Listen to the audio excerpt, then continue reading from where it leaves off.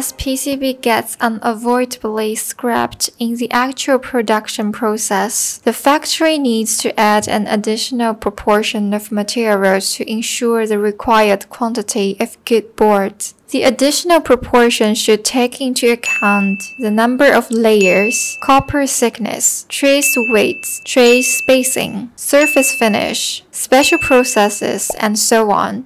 In general, the more difficult the processes are, the more additional material are needed.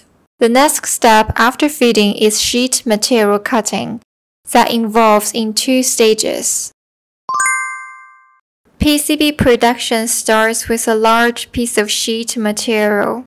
Due to the limitations of PCB production equipment and manufacture capabilities, the factory has requirements for its minimum and maximum processing size. Therefore, under the guidance of manufacturer instruction, the raw material of PCB needs to be cut into processing size by automatic cutting machine before production. In order to maximize the utilization of CCL, manufacturers design PCB panelization in advance and get the appropriate processing size. While cutting, size of panelized boards, PCB thickness, sheet material types, copper thickness, and spacing between components and the edge of the board are all factors to be considered.